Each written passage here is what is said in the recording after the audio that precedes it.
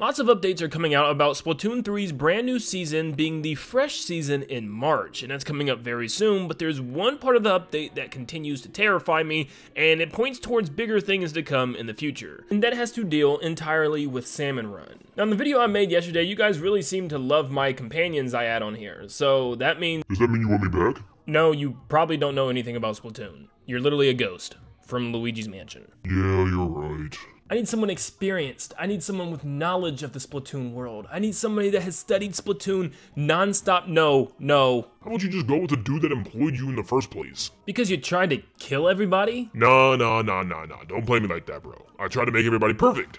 Like me. Well, anyways, we're getting some new stuff in Salmon Run, which is pretty cool, and one of those new things is actually medals and rewards for playing with friends and playing through consecutive waves. I think it goes up to 6 waves in this brand new mode coming on March 1st, which is pretty exciting. But along with that brand new mode comes something terrifying, and that is a brand new King Salmonid in the form of Ouroboros. Nah, bro, I'm getting tired of these salmonid. Like, what the heck even is that thing? It kind of looks like the great zapfish when we look at it, and it has like this long eely body, and it probably flies through the air if I were to guess, and probably around the top of the stage, swooping down every now and then for us to hit him. Hey, check out the glowing spots on the side of his body. Boy thinks he's a lantern or something. He does actually seem to have some type of glowing bulbs on the side of his body, which once again kind of reminds me of the great zapfish. I wonder if there's like an inspiration from that at all, but maybe we even have to shoot these things in order to pop them or stun him or phase him in order to drop him down from the sky and then wail on him as he's trying to get up. I hope it's more than just kind of blasting him over and over again like we do with the Cohozuna, so I hope we have to come up with some unique way to take him down as a team. That would be pretty cool. Because I'm sorry, Mr. Grizz, your method of taking down Cohozuna is just smacking it with our weapons and then shooting eggs at it. It just takes too long, it's just not that efficient. Boy, you keep running that mouth, you ain't getting paid for the next job, you hear me? I'm the only reason your butt's still alive. Actually, aren't you clocked in right now? We actually know this new boss is going to be tied into a new event. And you also can get a cool little trophy for defeating it, I guess, and this is kind of another symbol of what it looks like. It is some type of giant salmonid serpent,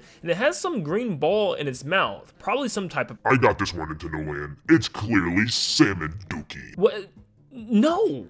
Why are you here? Sorry. Like I was saying, odds are this is going to be some type of new powerful attack it probably can charge up and spit out, kind of like Rayquaza style. And it will probably leave a giant splash zone on the ground, just like the Splashdown special. But something is happening, and I feel like you're not expecting it, Mr. Grizz. There is a lot going on with the Salmonid, and there is something that they're planning, and I can feel it happening. We haven't seen the Salmonid this eager in a very long time, and I think you stirred them up. Business is business, man. I mean, at the end of the day, aren't you the one killing them? I mean, I ain't out there. Yeah, in fact, we are actually the ones that's doing all the killing, and I think it's going to end badly for us. Yeah, we got rid of you for the time period, but we know you're still alive out there floating in space, and I don't know how you're talking to me right now. But at the end of the day, these Salmonid are not happy with what we have been doing to them for the last couple of years. We've been killing off their entire species, and they're getting stronger and crazier and more adamant on taking out Inkopolis. And of course, Splatsville. I mean, we always thought our major threat stayed in the single-player campaign, but this could actually be our last major threat of the series, or at least the current series of trio of games that we're in right now in the current story cycle. Maybe there's one last boss salmon that they're going to send at us at the very end in one gigantic wave in a huge event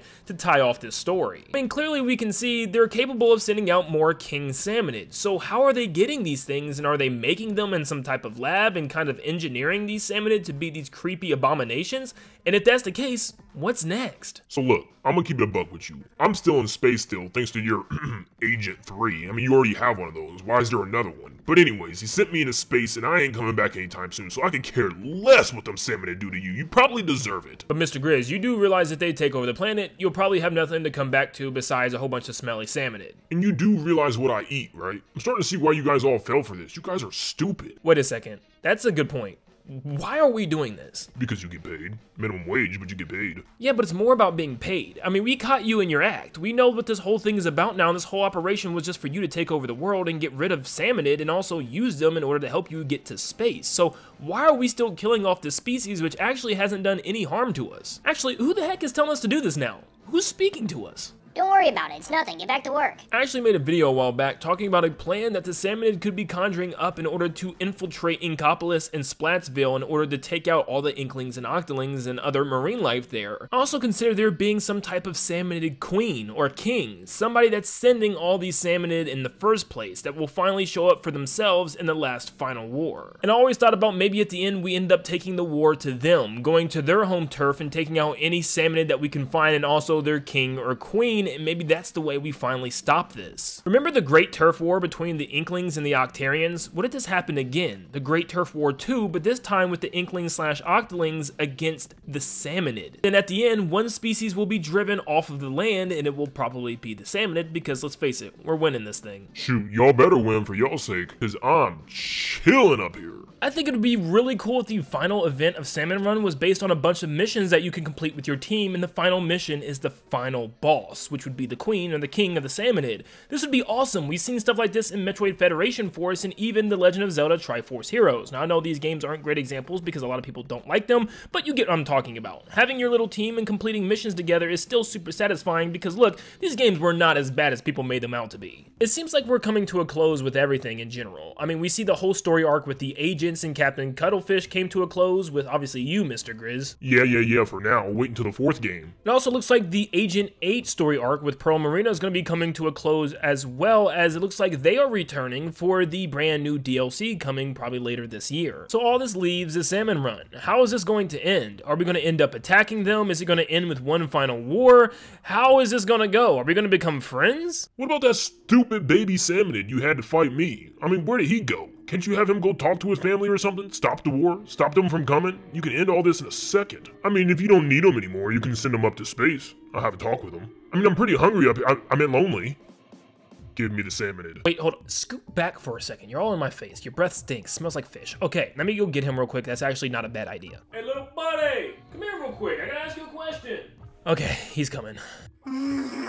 Okay, so we need you to go talk to your Salmonid family and tell them that we don't want to go to war anymore. So all you have to do is just go into the water, tell them that we can stop all this right now. Do you understand? I like popcorn.